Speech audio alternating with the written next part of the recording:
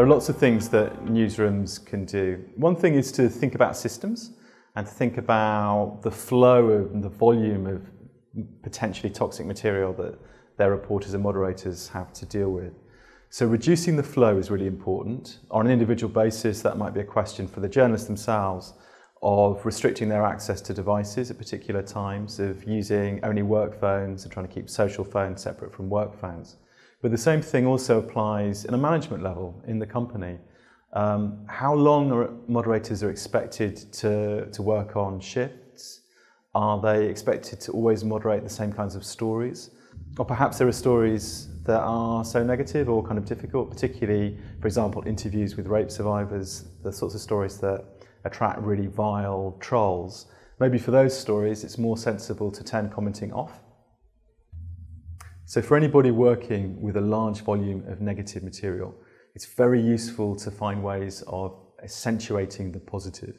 So look through the feed and find the positive comments, find the useful things. There's a feature of our brains is that we tend to remember the last thing that we came across. So it's a really good idea at the end of the shift to look through the material you've been working with and to kind of highlight and star the stuff that was interesting.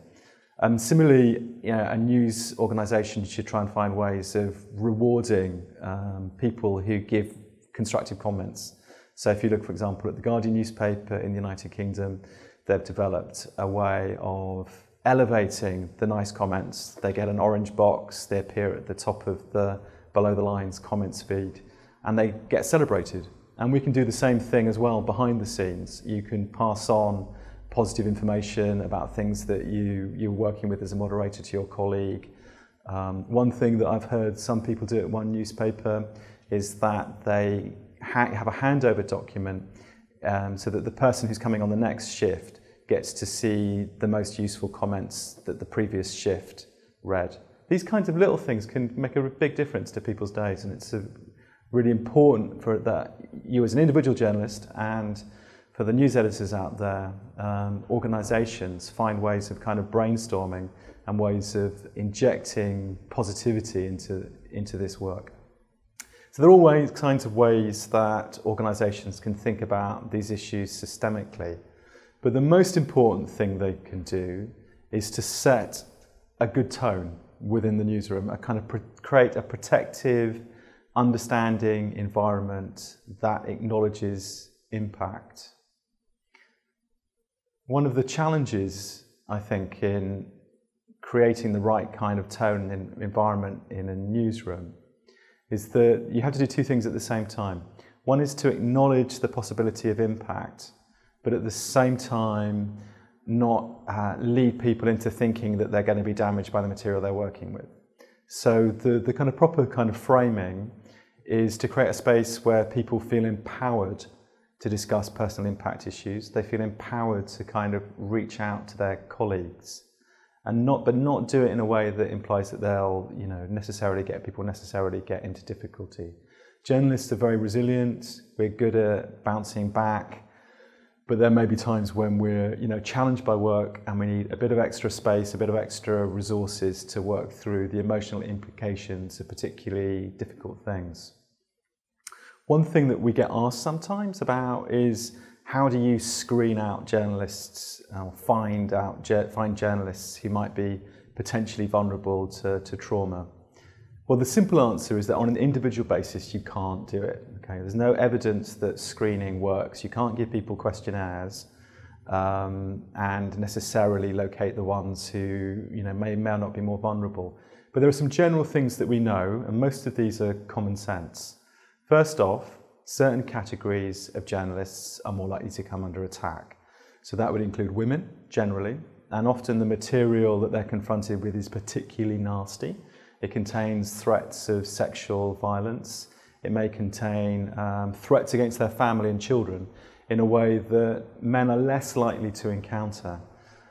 Now, this kind of stuff is very hard to deal with, very hard to get into perspective, very hard to separate with, because the consequences are potentially graver.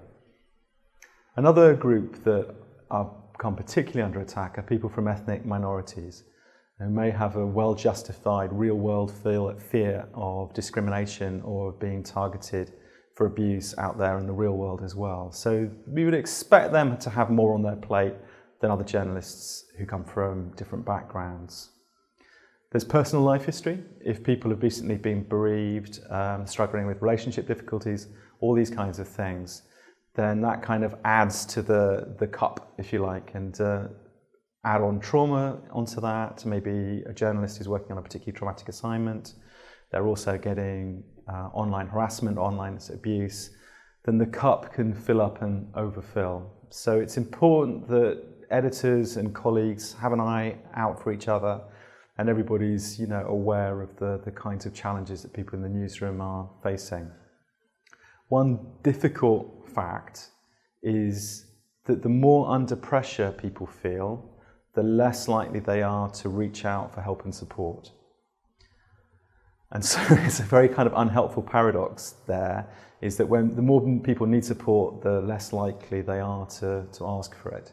So the best solution to that is to take a kind of newsroom-wide approach, and that involves giving everybody access to resources, trauma training, education, invite people into collaborative discussions in which team members talk amongst themselves about what they can do to reduce the toxic overload, to create a kind of culture where it's kind of normal and expected that people will kind of talk about these things.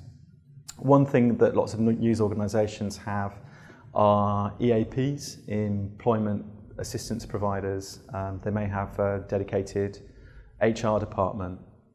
There's some evidence to suggest that when people are feeling overloaded, that they don't necessarily use those resources. And so this is where peer support comes in. Peer support is the idea of giving colleagues a few extra skills to be good buddies, a little bit of knowledge about trauma. They're not out there to be clinicians. It's not about a question of diagnosing whether somebody's got PTSD or depression or is at risk of those things. It's not about that at all, but it's about maintaining human contact. When we feel threatened and attacked, we often hunker down into ourselves and become kind of isolated. We become less likely to reach out for support. And so having people around in the office who are attentive and noticing that somebody's not doing quite so well, seems their work may be suffering, that can be really helpful. One indicator of trauma trouble in an organisation are things like staff absenteeism. When people are calling sick all the time, that could be a warning sign. What are the individual warning signs that people might not be doing so well? Well, they vary greatly. I mean, there's some classic ones like substance misuse, reliance on alcohol. Some people, rather than self-medicate with substances, self-medicate with work, because doing work and getting things done makes them feel good. And also, if they're feeling vulnerable, they might become more worried about losing their job. And so people kind of tend to kind of fall into patterns of overwork, which of course increases the loading, particularly if they're working on traumatic topics.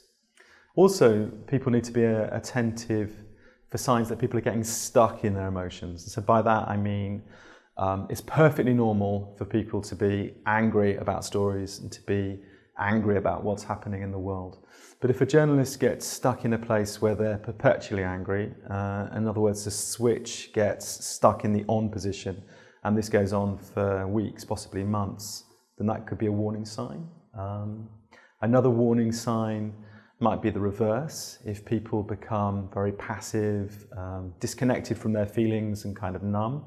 Again, it's sometimes very helpful to dissociate a bit and to kind of distance oneself from stuff that might be challenging. But if that switch gets stuck in the on position for a long period of time, and that journalist finds that they're losing enthusiasm for things that they used to enjoy, no longer feel positive emotions when they're around friends and family, that's likely to be a warning sign.